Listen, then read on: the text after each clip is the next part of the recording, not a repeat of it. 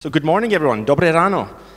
It's my great pleasure to welcome you to Pilzen, which is strange because I'm not Czech, as you probably can tell. But it's a great honor to have you here. This is the home of Pilsner Urquell. Pilsner Urquell in English broadly translates as Pilsner from the original source. So I guess you'll find out more later. And some of you are familiar. I look at some familiar faces from Asahi, Pilzenski Prazdroj. So welcome. So what I thought I would do is try to introduce you a little bit to the Czech brewing industry, but not too much because some of the people in the room definitely know more than me about the details of the industry. What I do want is present to you how innovation is fundamentally changing the landscape in this market and how we've managed that. So to start, I hope you agree, and I hope I'll convince you, that at Pilzenski Prazdroj, we are highly committed to tradition. Václav, I think you will meet him today. He's here. We care a great deal about our traditions. But what is a tradition? People get confused, I think. So people think tradition means things from the past, old things. It's absolutely not true. Tradition actually is something of great value that you want to preserve and pass on. And if you want to do that, you must innovate because you must make it relevant and interesting for the new generation. And industries or brands or processes which have not survived, they have not survived maybe because they're not very good, or they're good and they haven't innovated to be relevant. I'll take you hopefully through some examples of what that looks like. So I'm going to do that by talking about 7 myths. These are 7 things I've heard in my career, reasons not to do innovation, reasons that we shouldn't be creative, reasons that we shouldn't progress. Of course, some of them are related to Czech, but some of them you may have heard yourself. In fact, some of them you may think yourself, in which case, good luck. So I'll kind of take you through a bit of that, okay? Czech market, you can find some of this on Wikipedia, but I've highlighted in red 2 of the more interesting things that you probably know. The highest beer consumption per capita in the world is in the Czech Republic, and beer is about 42% of all beverages, which means we've got tremendous opportunity for growth. It's not even half. So we consider there's great opportunity to expand the role of brewed beverages in the portfolio of Czech consumers. It's a fantastic market because the consumers in Czech, they care a lot about quality. They care a lot about the intrinsics of products. So marketing people like me, we cannot get away with just fancy advertising. You have to make great products in this market. So a very, very, very, very brief history of Czech beer looks like this. The modern Czech beer started in 1842 here, when the first golden Pilsner was created. The second, and after that, all beer ended up looking and mirroring that kind of concept of the Pilsner-style lager. Then there was an important period, not a great period in the history of the country, as you know, between 45 and 90, where there was central control, where the price of beer was basically controlled centrally and it was all the same. There were lots of breweries. Every region had its brewery, and people drank beer all the time. This was the peak years of the beer market, because when you were working in the factory, you had a low-alcohol, low-gravity beer as a refreshment. After work, you had beer. During the weekends, you had beer. You had beer, you had beer, you had lots of beer. Not a kind of capitalist economy, of course. Then, afterwards, there was consolidation. So the big breweries entered the market, and there was investment into the breweries to sustain the quality, to make sure that we produced the same high quality all the time. But during that phase, brands started to become nationalized, and many brands, many breweries in the process disappeared. And really it stayed like that for a long time. But the past 10 years, we've seen a resurgence of innovation and growth, because how do you grow in a market where the per capita consumption is over 140 liters? You cannot sell more beer. Not really. You can sell better beer, more diverse beer. Perhaps you can use your assets to create products for new, different occasions. And that's basically what we've seen in the last few years. So myth number 1, there's nothing we can do about the on-trade. The on-trade is declining everywhere, all European countries, more or less. And nothing we can do. In the Czech market, it's true, the on-trade is almost 40% of total sales. It ain't growing. One of the main reasons, and something you can do about it, is pricing. So when a consumer is asked to pay about 2 times the price for a beer in the on-trade versus on-trade, we know they're quite happy to do that. They understand that, they value that. When it gets beyond 3 to 4 times the price, they say, I'm not stupid. Something is not right here. Why are you asking me to pay so much more? Which is why at the top we measure very carefully the price difference between the two channels. And in our business, we seek to keep the price difference fair because we want to protect the on-trade. If you go to places, I've been to Germany and seen a beer in an off-trade, the same beer in a pub, and it's 5 times the price. No one is going to buy that unless something is different. So create difference. So what do? We've innovated concept pubs. So we bring alive our brands and we create better environments.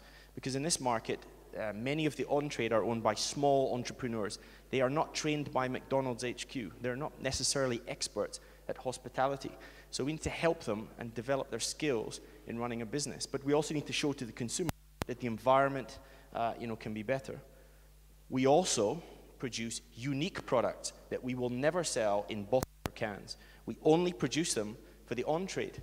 So whether those are unfiltered products, whether those are unpasteurized products that we only sell in the on-trade, or whether they're special variants, for example, Gambrinus 11 gravity beer, which we will only sell in this channel, so that the channel itself gets something exclusive and special. Because if you're asking someone to pay 2 or 3 times more, why would you give them the same product? So that's one of the myths, number one, of the brewing industry. The beer should be the same in both channels, despite the fact the prices are fundamentally different. And the consumer has told us they're not willing to do that anymore.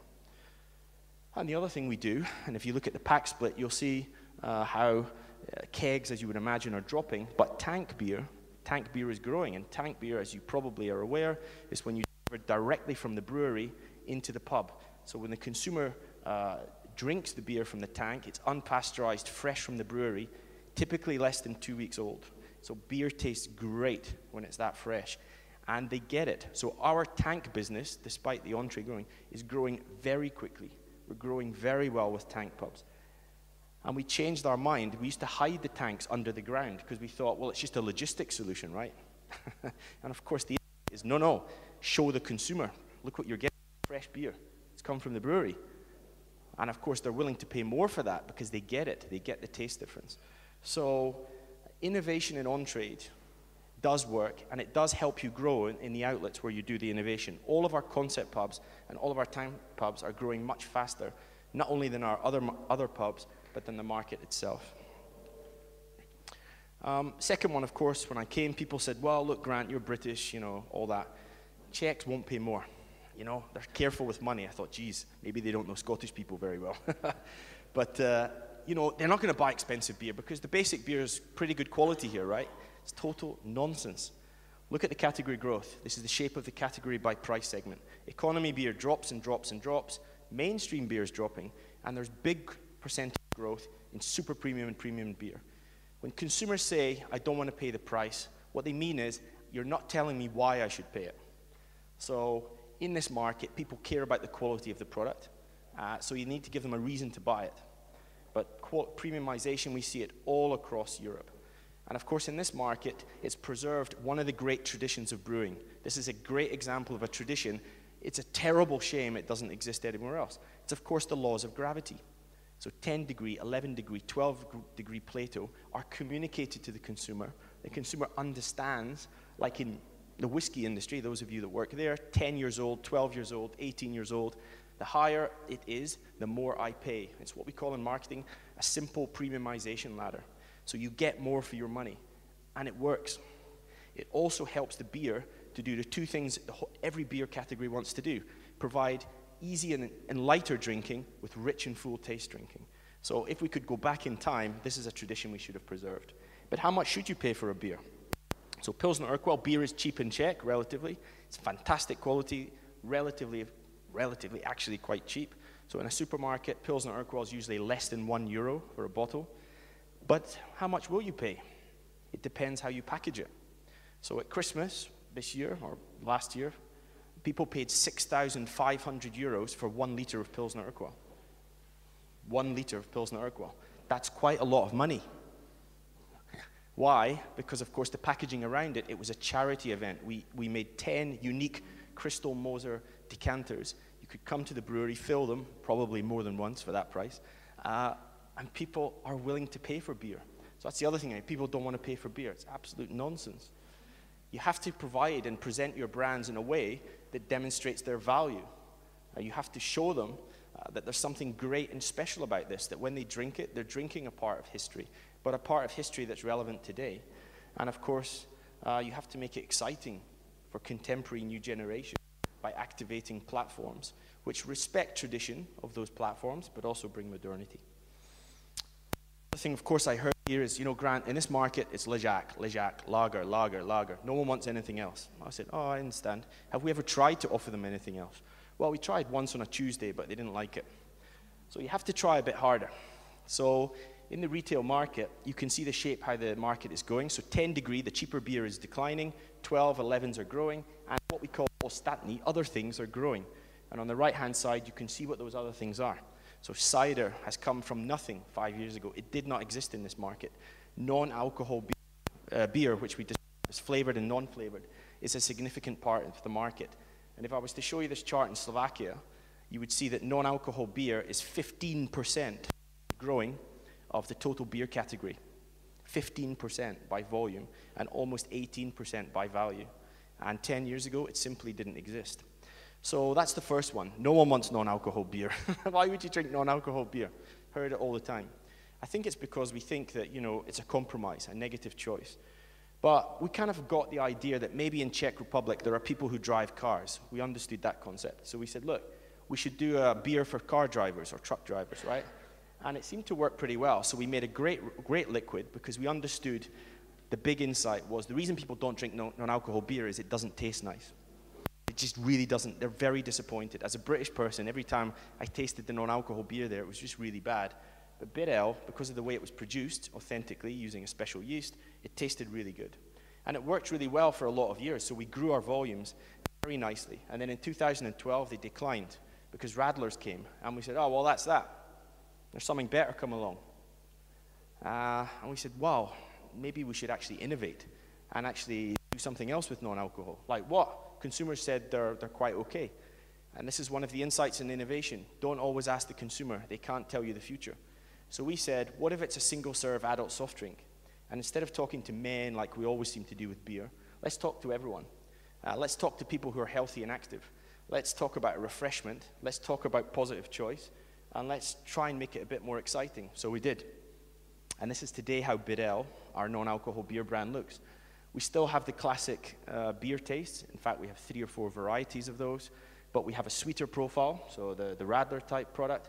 But we also have a highly complex and sophisticated botanicals product. And we've basically doubled the sales of Birell in the last 5 years. Year to date, it's growing at almost 30%. It is explosive because it's accessing occasions which are soft drink or non-alcoholic occasions. Of course, change the way we market this brand. It's not a beer. It's an active adult social soft drink. So changing the way we saw the world helped us to basically exploit an enormous opportunity. Czechs won't drink cider. Never heard of it. Don't know what it's for. What the hell? So we did some research. They said, yeah, I don't want it. But we did it anyway. We did it anyway because we realized in other beer drinking countries, cider was growing very quickly. And we reckoned if we presented it to the Czechs, a low alcoholic, tasty alcoholic drink, why would they not want it? So we launched a brand called Kingswood, which is what we call category opener, introduced people to the concept of cider. We told them, never heat your beer. Don't put heat and beer together. But cider, you can have hot cider instead of that horrible hot wine that you have to force to drink at Christmas. And it worked. And therefore, we launched another one, or relaunched a brand called Frisco, which grew 50% last year. Frisco was a good concept that was with a bad product in the past. It was a malt-based drink, so kind of brewers, what I'd call the brewer's ladies beer. But by changing it to a cider, the taste remained very similar, almost the same, but people understood it's cider, it's made of apples, it's healthier, it's more natural, and it worked well. And of course, as a result, the market in Czech Republic is growing and growing and growing, and Frisco has helped that growth in the last year. So even when no one's heard of it, that's probably because no one's told them what it is. One of my favorites, don't change the recipe. Don't change the recipe, because everyone will run away. So we have a brand called Gast, and the first brewmaster, his idea was to make the beer more bitter than other beers. And I don't know if he why, all the reasons why he wanted to do it, but it did actually link very well with the region it comes from. It comes from a region of North Moravia. It's a hard region, so there's steelworks, mining, you know, difficult industries. It was a hard place to live. And the guys there had resilience. The people there had resilience. And so bitterness, you know, strength of bitterness, seemed to be kind of linking also to the cultural norm there. So we made this he made this bitter beer. Everything was going okay. But when I arrived and I said, so is the beer today, you know, more bitter than the other beers in the market, the other mainstream beers? People said, not really. I said, so we've got a claim, a fantastic claim, Život je hořký bohodík, life is bitter, thank God, but we don't actually deliver the product. So let's change the product. Whoa, don't change the product. Don't change the product. Everyone will run away. We did change the product. We made a product which lived up to our claim. So we made it more bitter, we made it more expensive, and this is what I call true value engineering. So in the last 4 years, we've relaunched both of the core variants of Radagast. First, the 12 degree, the more premium, and last year, the 10 degree variant. And what happened as a result is when we decided here that we just can't keep going like this and relaunch the product, we engineered for value. So the consumer, despite we raised prices, bought more and more and more and more of Radagast because the product was better and it lived up to its promise. We didn't lose consumers, we gained consumers. Big, of course Big can't do craft because they're all corporate people, right? And they don't care. But when you ask consumer what is craft, they say 3 things. 1, the liquid has to be more complex, a little bit more complex. There has to be some kind of authenticity or higher quality in the ingredients or the process, and there have to be people behind it. Okay, so at least all of those things, we have people work in our company. People with passion, brewmasters, skilled people. We know how to do these complex products, and we know how to make them drinkable. So we just started to do it. So we have a project called Volba Sladku, which means like brewmaster's choice. And in pubs, about 1,000 pubs, every month there's a different beer. These were the beers from 2017. And we just rotate it. We make a couple of batches, we send it to the pubs. When it's gone, it's gone. And it allowed us to experiment, and it allowed some of our brewmasters to practice their skills at making top fermented products or new styles of beer. And it's starting to really work. So the first year, the consumer said, what's all this? Don't know what that is. And last year, they started to say, I like this. Well, I'm getting excited. When's the next one? What is it next month? And it grew 55%. Year to date, we're growing double digit. The consumer doesn't know the size. They just know the taste. Some of them they didn't like, and some of them they really liked. So how much we make, how quickly we're able to respond is a key driver. This, by the way, is this month's, and it's an aromatic lager. So you'll see it in this program I've described, but we also have launched it as a limited edition or an account exclusive in one of our customers, which is another way we've been able to speed up. So from innovation, starting to finish, 6 months. Used to be like 6 years, I think. But now we do it much, much quicker. It's very important that we just speed up. So how do you get a big business to be quick? Just get on with it. And the people inside the organization have responded really well. And last, and one of my favorites, is obviously ladies want ladies' beer. Famous thing in the beer industry, right? So it's known that women don't drink coffee, right? That's obvious. Coffee's bitter, so they don't like it. It's known that women don't like chocolate. It's just a fact, right? In the chocolate industry that women don't eat. Therefore, it's a fact that women don't like beer because it's bitter. So I think people's opinions and facts get very mixed up. So when I worked in Mars chocolate company and someone didn't like a product, they said it's too sweet. They didn't mean it's too sweet. They mean I didn't like it. When they had a beer, when women have a beer they don't like, they say it's too bitter. They don't mean it's too bitter. They mean I don't like it. It's not complex, it's not interesting. And many times the industry's ended up giving them really sweet, horrible stuff. When we've done international marketing, we forgot to tell them they shouldn't drink beer. We didn't tell any women, don't drink beer. So we present our brands as highly accessible craft lager brands all around the world. We just don't tell them it's not for them. We say it's for all adults. Everyone who likes this, everyone who likes a refreshing alcoholic drink, you should get in it. So whether it's Pilzen or Urquell, last 2 days I've been in Korea, and half the consumers are women. Or whether it's Velko Popovický Kozel, introducing rituals like cinnamon, showing visuals that include multi-gender, we get half our business from women, of course. All of our advertising now has mixed gender. So, you know, one of the things we've learned is don't innovate for women. Innovate for human beings. Innovate for adults, you know, and men and women will like it or not like it together. End of story. And so last thing, what we've discovered, you know, in the Czech market is there's tremendous talent here. People have great education, great passion for beer, and you just need to unleash it. Taking our employees, showing them, taking them around the world to a mini brewery in Scotland, showing them the great marketing from around the world, helping them win great marketing so that people come to Czech, not just for the beer, which they do, but also for the marketing. You're able to do incredible things. And we've changed our business from a business that made beer for men into a business that makes adult drinks for a variety of the population. So my advice to you is ignore the myths and go forward, because the things we do which are valuable are too important not to carry on to the next generation. And that really is what tradition is. Thank you.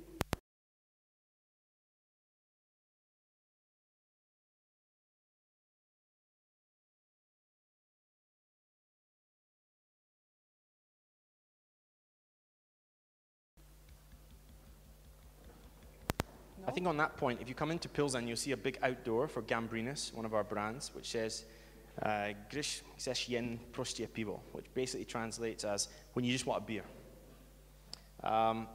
Because I think the craft guys have done a lot of really important things for our business and our industry, because they brought forward the need to be more modern, exciting, and innovative. On the other hand, sometimes they haven't spent enough time making the products drinkable. So there is also a market just for, you know, going to the pub with friends. And for men's health, actually, on a serious note, it's quite an important thing to do. And the decline of the pub industry is a threat, actually, not financially only, but also to societies. And I know in Britain, there's been a bit of discussion about this. So in Czech, it is a healthy part of society. Nothing else at all.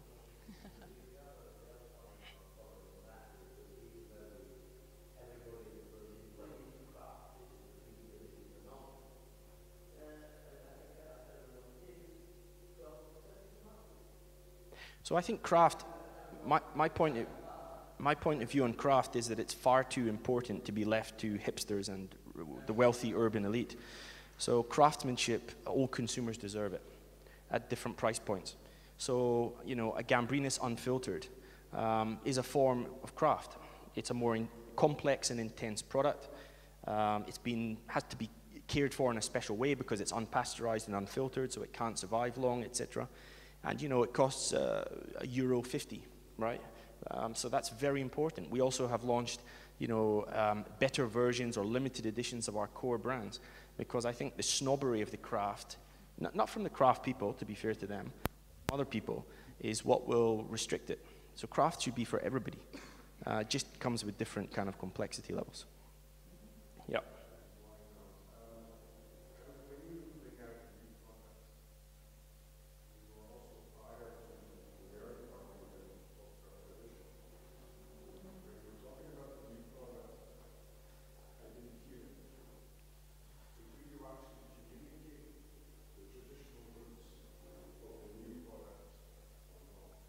So we do. So for example, this project here, if you go to some of the pubs, I'm sure you will, the next evening, you will see on the table, there's monthly we change the table stand, and it explains what is this product on the back, and it explains the origins of the histories. So for example, I didn't know about alt beer. I didn't know what it was, to be really honest. And I figured out, oh, that's what it is. It's really interesting. It tells the origin, where it came from in Germany, why it was called that, why it was done that. IPA, so IPA, which is a very new form of beer style in the last 4 or 5 years, to be honest, in the Czech market. We have to explain, why is it called India Pale Ale? Why was it made that way? And why does it taste this way? So it's very important to us, not only the tradition, so where it came from, but why was it produced? So the purpose of this. And that's what people like. So why were there extra hops put in the liquid sent to India? Oh, it preserves it. Oh, right, that's really interesting. Why did they do it this way? Because behind why, there's people. So I think the answer to your question is yes. When we took marketed cider here, which was obviously very new and modern for Czech Republic, we talked about the history of cider making in the UK and France, and how it's a big tradition. So I think it's part of the story, but it's not the only part of the story.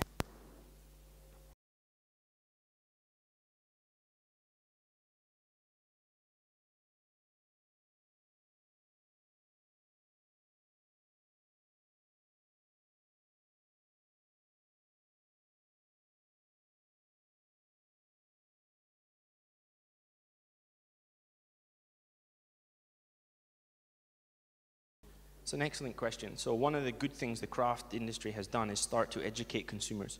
So if you went to a supermarket in most of Europe, and you're not a beer expert, which is frankly most consumers, the only information you get is the brand name and the price. So your decision tree is based on how much it is. And some people say, well, I'll choose the most expensive because like, probably it's better. Or some people say, I don't care, I'll buy the middle. If you only provide that, that's how people will choose on price. I think we need to start in the retail, the environments where people buy it.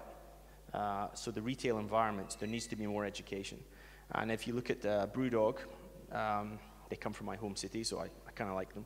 I think what they've done with their pubs has been excellent because the staff there are extremely knowledgeable. They provide more information about the product. They help you make a choice. Even if it's only things like ABV and sort of some ingredients, it's more than just a price.